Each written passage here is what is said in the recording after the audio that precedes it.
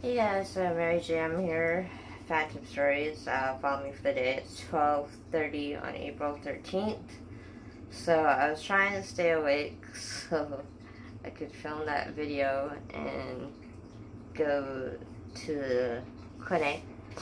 But I called them to make it later, so now I don't have to go till 4, which is good because I need at least an hour nap because I'm tired again. But I've been up since 4 a.m. and I did a lot of cleaning and cooking. And I keep saying I'm going to do the videos as soon as I wake up, but instead I start cleaning and cooking because there's stuff that I'm craving, like my Foodie Takes Flight tofu steak dish. So, yeah, I really wanted that, and then I started cleaning, but at least this time I did three loads of dishes, including the cat dishes, because I keep putting those off, and cutlery. So I also did my workout exercises video, which is in a video. It's not for follow me for the day because it's just working out. So yeah, but it's 12:30. I don't know if you guys can see how tired I am, but I could barely keep my eyes open.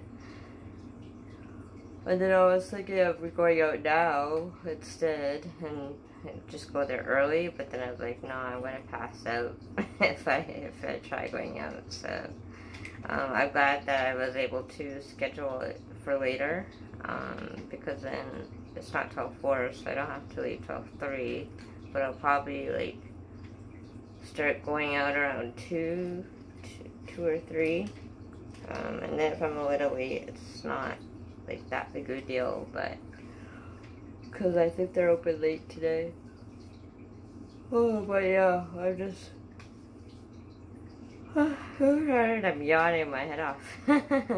And I gotta feed the cat soon, but then they'll be like, every time I wake up, they're like, oh, you're awake, so you could feed me now. And then they don't realize it's I already fed them 2 times in the day, so hopefully they won't bug me. But yeah, so I'm gonna take at least an hour nap. I'm gonna eat though first, because I haven't had anything to eat yet all day today. So yeah, I'm just gonna put my makeup off and then go for the smoke and watch Jack Neal, then come back, warm up my food, feed the cats as usual, and then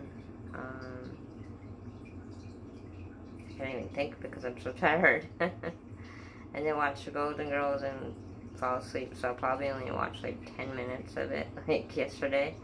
I think I only watched like 10 minutes, or whenever I'm done eating, then I just stop the show because I'm just too tired. too tired, so but at least I did clean a lot in the kitchen, and I moved stuff around, so the cutlery thing is actually on the other side now, so it's easier to get to the counter. Oh boy, it's like no matter what I do, take an emergency drink, lots of water. I was debating about having another cup of coffee, but I'm like, it doesn't keep me awake anyway, so I might as well just go to sleep. So yeah, because I don't want to schedule it for tomorrow, because tomorrow I'm with the kids and then I do my laundry, so I really have to do laundry because I keep putting that off. And Victoria's like, this is the last weekend, so, and then my mom's birthday is on Saturday, so I'll probably end up going out to North Van, which is kind of funny because my dad's birthday was on Wednesday, yesterday, and then my mom's birthday is on Saturday, I think. Yeah, it's like a few days after. So it's kind of weird how it's like so close together. But I still always forget unless it's in my calendar. And I know it's like after GST, but I still forget unless if I look at the calendar. I don't even remember how old I am sometimes. I'm like, how old am I? I gotta calculate it out. Like, I was born in 1980, so that means I'm 42. But yeah, my memory is just so bad. It was really bad growing up, but it's worse as I got older, so it kind of sucks. So if I ever do travel, most likely I'll travel with somebody. Hopefully Lisa, because I know she wants to travel, so it'd be good if we do. But who knows, I mean, that's not going to be for like another couple of years. So we'll see what I'm like once the cats pass away, whenever that is. Hopefully 45. I don't want it to be like in the next 2 years or anything. So maybe even 50, they could live for another 10 years. Some cats do. Nina was 17 when he passed away, so yeah, we'll see, but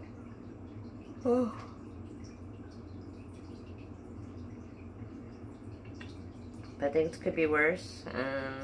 Like I said, if I didn't have, thankfully I found medication, and thankfully I don't have to be in a home.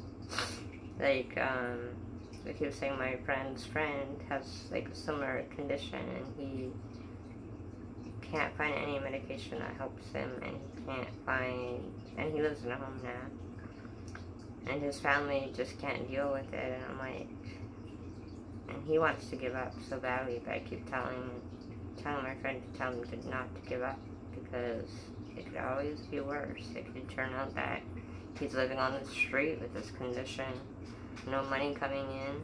I mean, it could always be worse, right? So we gotta count our blessings and know that we're not alone, which is why I do this. And yeah, it's just kind of sad, but I mean, the person is a lot older than me. He's like his seniors, and I'm different because I was born this way. So, because I keep saying now, doctors say it's the way that I was born. It's just happened to be my age. As soon as I hit 40, that's when this happened. So, but thankfully I got medication that works. It just makes me very, very tired, but I'd rather be sleeping than shaking. So that's the main thing. But tomorrow, like, whenever I make plans with other people, I make sure that I don't wake up until I have to go see them. So, since the appointment was kind of important, but not that important, I could always, like, reschedule it. Or make it later, so that's why I made it later, so it's not too bad, but I really want to do these videos. Really want to do these videos. So, but I know after I get the depot shot, that's going to put me to sleep as well. So, yeah, we'll see. Eventually, I mean, if I don't get it done now, I'll get it done when I'm in Victoria. Because I have less to do, but yeah, I'm just one of the, I mean, I've never had cockroaches or anything like that, and I don't want to have them. So that's why I'm trying to clean as much as I can with this condition. And my place is like still pretty decent. I mean, it's like I keep saying, I've seen videos on YouTube that are way worse than mine. And I'm like, I can't believe how much clothes people have, and people pay like $2,000 for a bag. That's insane. I would never spend that kind of money even if I had that money. But I guess it's their lives. So yeah, anyways, I want to get ready for bed because I have to at least start hitting it around 3, so it's only like an hour and a half. And yeah, then I'll update you guys. I don't know if I'll update you guys before I go out, but if I don't, then I'll update you guys when I'm out. And I'll probably leave at least a little earlier so I could go to Tysol. Actually, that place, if you guys don't want to hear this part, but I've said it many times, it's about it being haunted. But basically, the story of Tysol is that that whole area was something else before it was the mall. And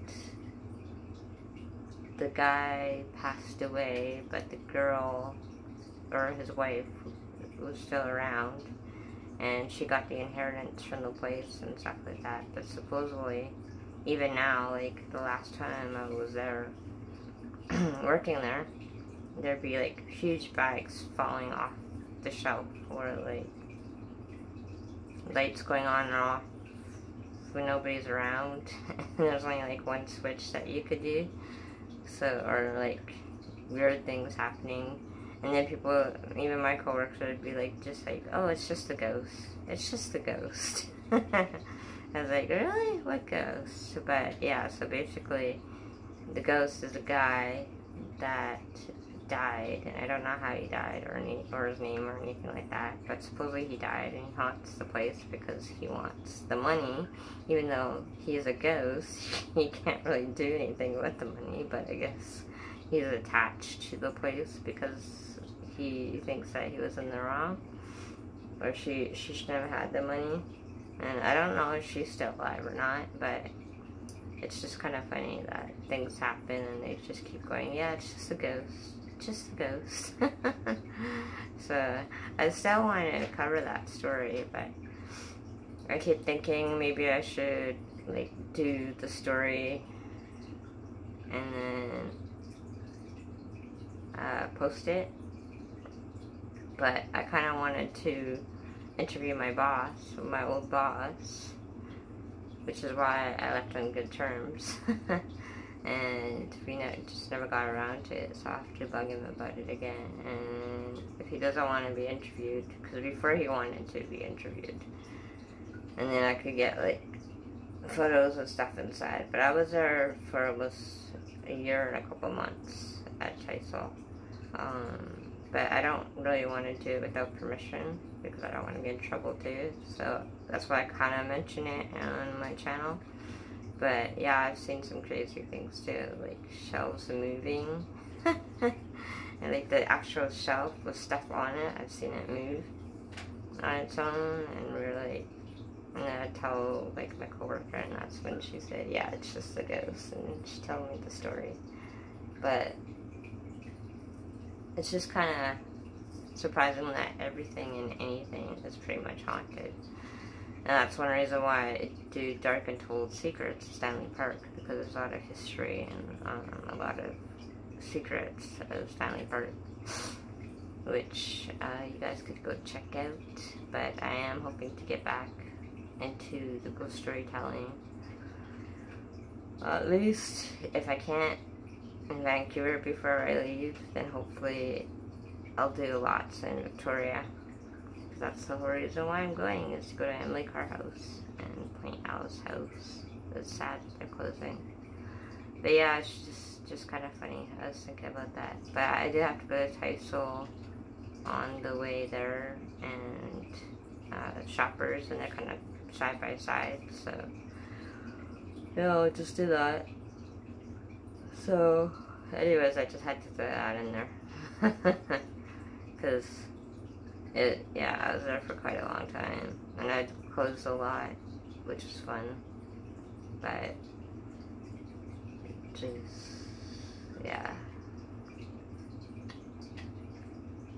just sadly you don't get a lot of breaks at that store, at that company, but save on you get 2 15-minute and a half-hour break, and I worked there for a year or two, so.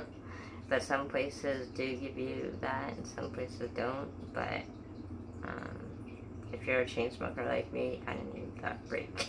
So that's one of the main reasons why I left. There's other stuff too, but I won't get into that now. So yeah, thankfully I don't have to go till my appointment's not till 4 o'clock now. So yeah. It was funny the last time.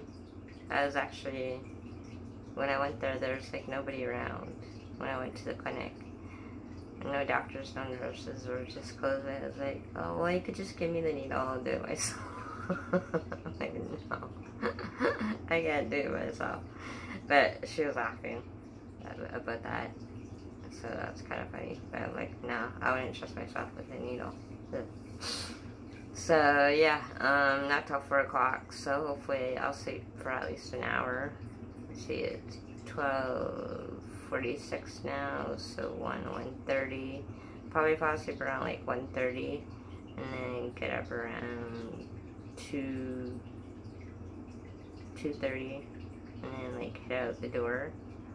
So we'll see. But yeah, I'll keep you guys posted. I'll just do an update when I head downtown, and then if there's no videos, you guys know that I went downtown. But yeah, basically I just rescheduled it for 4 o'clock today, so I could take a nap and eat. So sadly, I have to go back to bed, but at least I did do some exercises earlier today. So once again, like, share, comment, subscribe, donate if you can, turn on your notifications, and it says follow me for the day, parts of my life, so you can see what it's like having an unknown shaking condition and life on medication, etc., etc. And welcome to my haunted world. XOXO OG.